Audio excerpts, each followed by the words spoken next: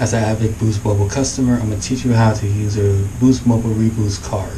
So what you do is that go to the store. Not many stores that have these, but go to the store that has these type of cards. Once you put the amount and once you bought it, you're going to go to the back.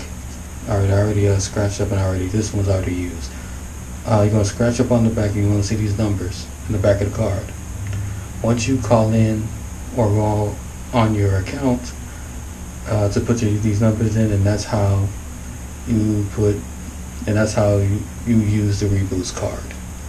So again, once you go to the store, you're looking for a Reboost card. Once you buy it and put the amount on it, you go to the back, scratch it off.